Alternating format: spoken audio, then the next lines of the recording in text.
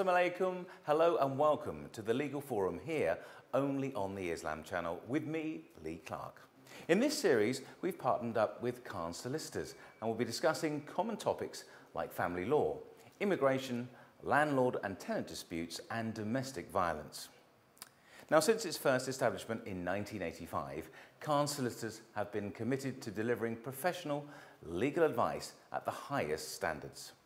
A multidisciplinary practice, the firm has grown in both size and reputation from its humble beginnings as a sole partner firm.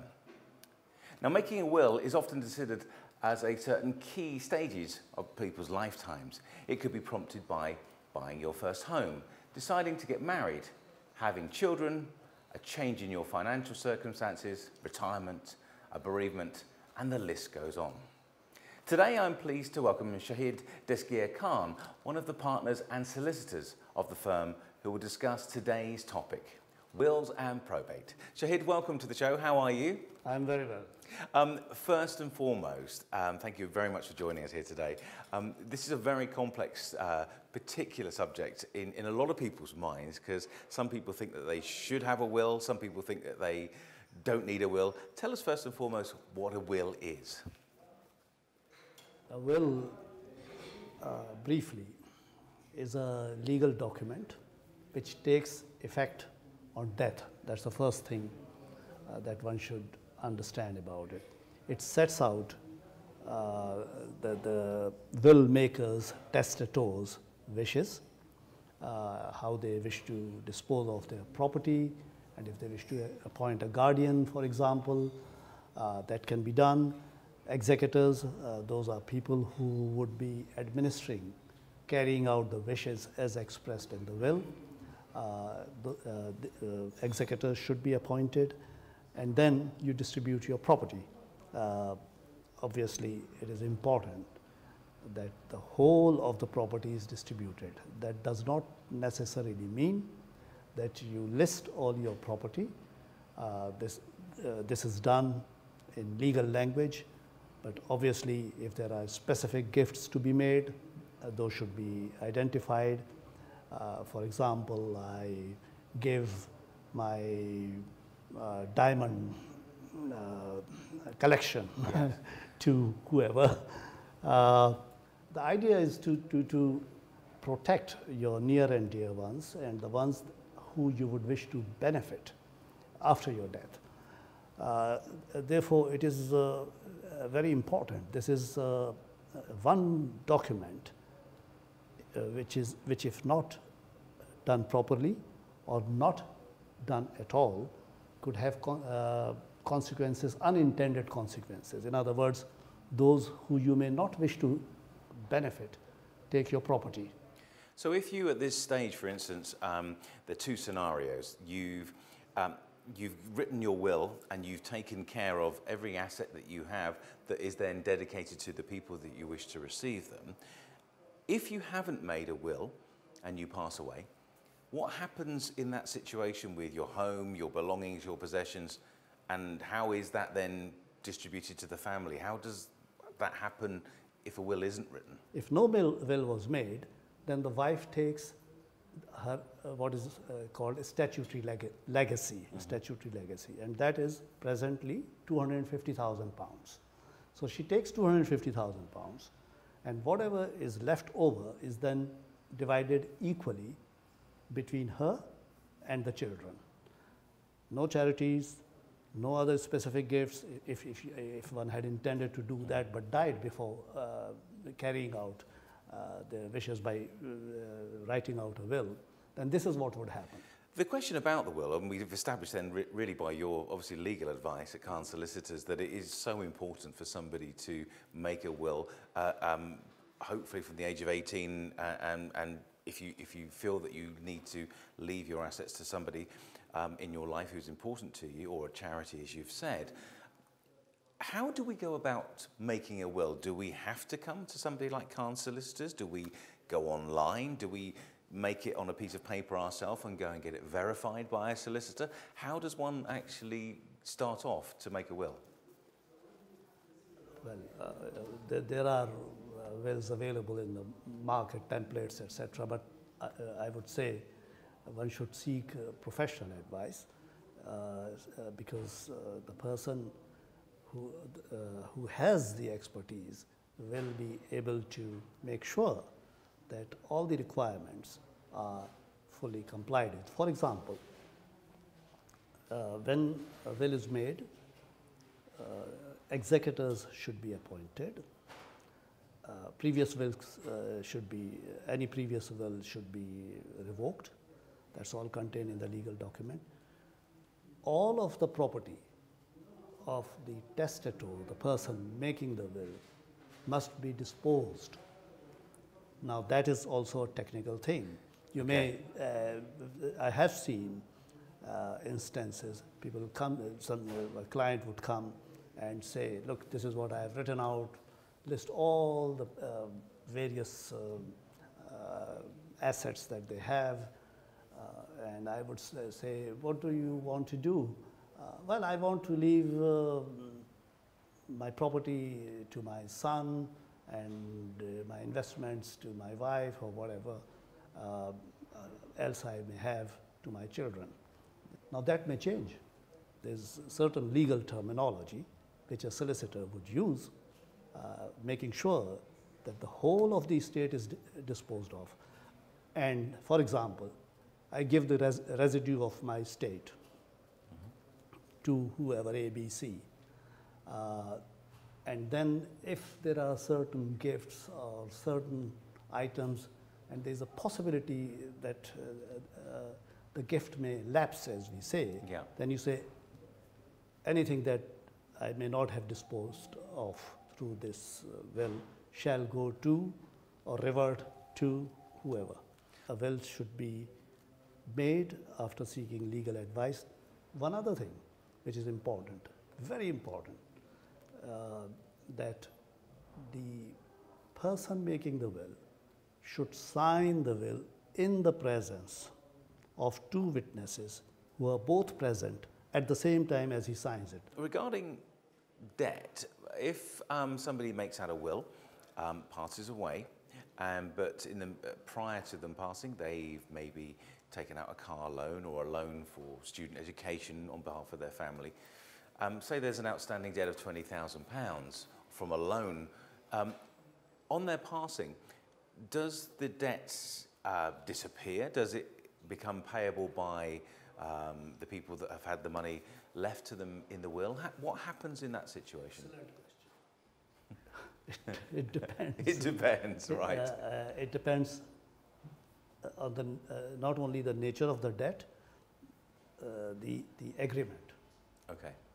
Sometimes an agreement is personal to the debtor. So there's between a creditor and a debtor, the agreement is, for example, this debt is between A and B.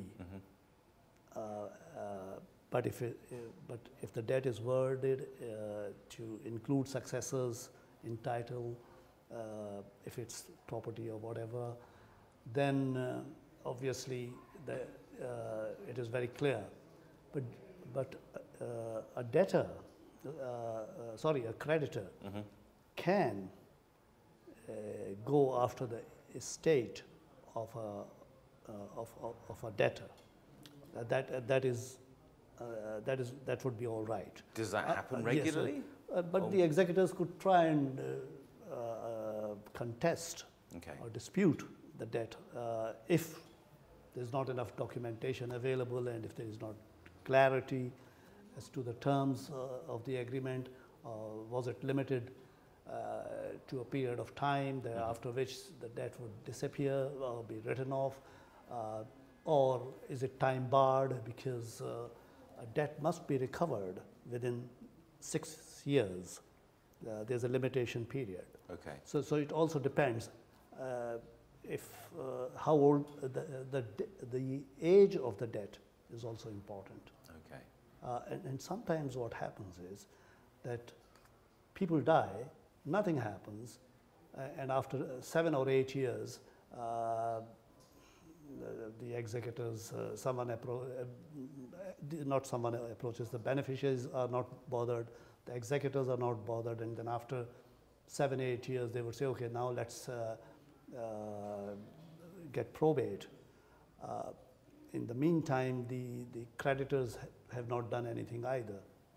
So the executors. So that's it. Statute.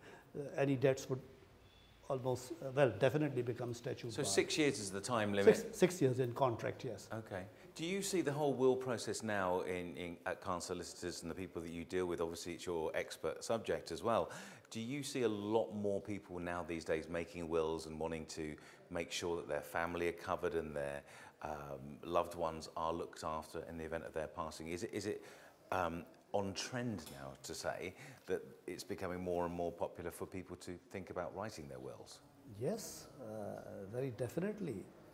And more people are becoming aware of the advantages of making a will and the need to make a will. And there are charities which also encourage,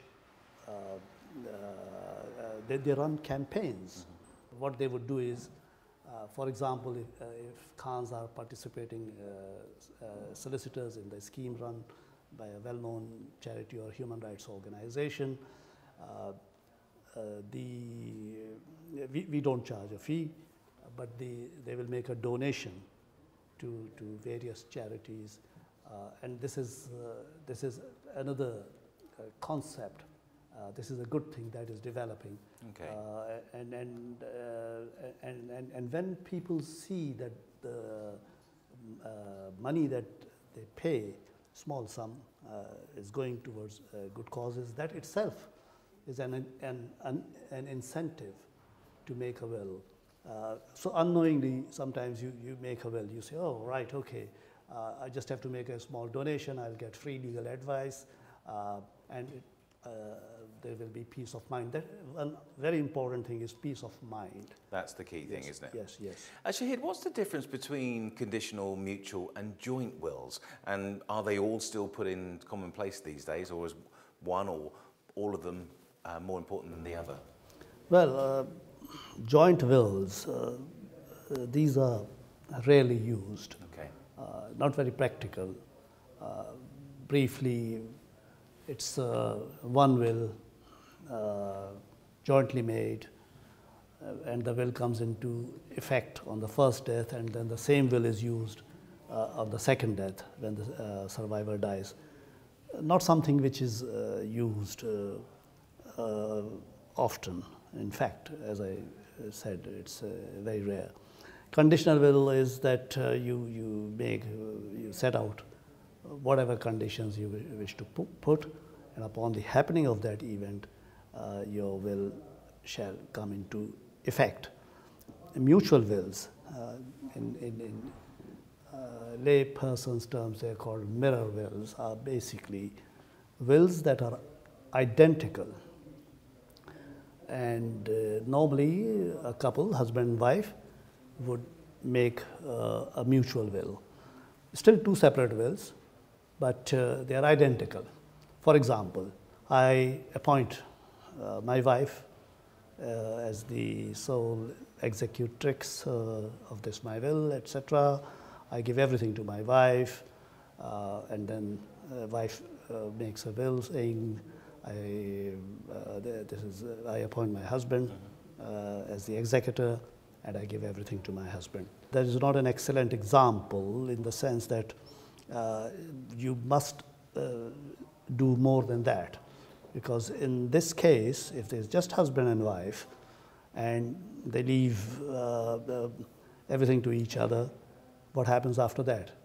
So on the second death, if there is property that is undisposed of, and this is a perfect example where the laws of intestacy will come into play, and then there's a method set out in statute as to how the estate will then be distributed. For example, parents, then brothers and sisters, uncles and aunts, etc., in that order. Do you find that contesting wills is happening more and more? And also the other side of the question was, is there a time frame for you, if you are going to contest a will, that you're able to do so within the British legal system? Once somebody passes away, you hear I suppose the phrase is that the will is read or the seal is broken on the will.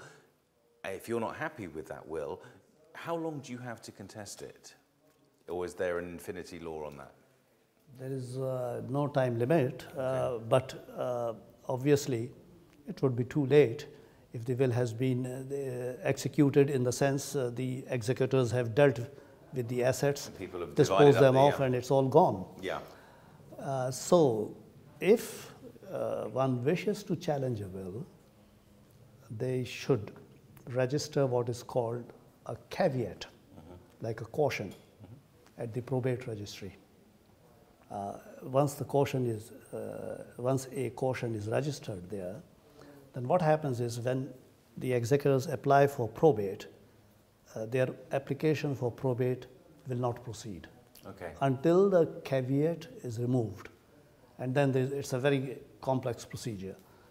Again, there are certain things that need to be done, a notice has to be issued, and then reasons, the caveator, the person who has entered the caveat, should give their reasons, provide evidence why they are challenging the will. So I've got a scenario for you, Shahid. So I ring up Khan Solicitors today and I make an appointment to come in and see you because I want to have my will either adjusted or to write a will in the first case. How long does it take for me, or how many meetings do I have to have with you to create my will from the very start of the process? Okay, well, it depends what kind of portfolio you have in terms in my case, very small. Your possessions, estate, and your properties and investments. But normally 2 meetings are sufficient. At the first meeting, I would sit down, take instructions, advise, then formulate a draft which I send to my client, and via email or a post. If any changes are required, those can be dealt with over the phone or whatever, or through an email, and then they just come in. I would prepare a fair copy. At the second meeting, they can sign, and it's all done, and there would be 2 independent witnesses. They can sign at the solicitors' offices as long as the witnesses are independent. Yeah. Of course. Now, when we've signed it, and the topic that people always like to be made aware of, if possible, is kind of costs of wills, because some people might be in a position where they can afford it, can't afford it, or actually are scared to make a will because they think it might be costing them tens of thousands of pounds or thousands of pounds. Is a will, and is the cost implications of getting a will the same every time? I mean, what does it cost on average, would you say? No, that's a very good question. Yeah. Wills do not cost much. And I would say a straightforward will could be done within a couple of £100 normally. Yes, so it's not a lot. So that's a lot more reasonable than most people may think. And sometimes even less. Okay. So yes, the average cost could be anything between 150 to 250 pounds. And once they have discussed their situation, their circumstances, and their wishes, and it's all written down in their will, they feel much better. Okay. And also, they are free to change it anytime. That's something which some of my clients, when they come to see me, they're not too sure. How do I change my will? What do I do? You simply make another will, or you can add what we call a codicil, which is a document you add. But codicils are also out of fashion, shall we say. You make a... But from an Islamic point of view, touching on that subject and that point of religion, is it important and is it necessary to make a will as far as you're concerned? I think there is this religious duty as well to keep your transactions in order, and also to make sure that the ones who are going to inherit are properly looked after and protected. Religion, in fact, Islamic faith encourages documenting what you intend to do, etc. In Islam, there are provisions how the property should be distributed, but that does not apply here, and that is very important. I must point this out, that you can make a will saying that this is what I would like to do, and it accords with the provisions of inheritance laws in the Islamic faith. But if someone says, I wish to make my will in accordance with my faith and full stop, no. Because we operate under the UK law, legal That's system. right, bound by the English legal system. And in some countries, you can have personal laws that affect you taken into account, you know, but not in the UK. And people can, this is something which is important to raise awareness about as well. Therefore, make a will in accord which complies with English law. Well, on that lovely point, Shahid, thank you so much. And what I just want to finish off with is that it's never too early, as long as you're 18. It's never too late to make a will. And if you're watching today's show, don't worry about it, because you can change the will if you need to at any stage after you've made the initial will. Shahid, we've run out of time. I'm sure we've got lots more questions that we could have covered, but for the moment, thank you very much for joining us from Khan Solicitors today. I appreciate your time. Thank you very much. Thank you. So there you have it, some important and helpful information on wills and probate. We hope the scenarios discussed on today's show can give you a better understanding on today's topic. And I would like to thank our guests, Shahid from Khan Solicitors and the partner of Khan Solicitors that we've talked to on the programme today. Please bear in mind the views and opinions expressed in Legal Forum should be considered for informational purposes only and not case-specific legal advice. All topics are discussed in a generic nature, and it's important that you consult with either CAB, Law Centre or a solicitor before relying on it. If you'd like to find out more about our Legal Forum or the topic discussed today, then please do email us at legalforum@islamchannel.tv. For now, it's goodbye from me, and thank you for watching. Assalamu alaikum.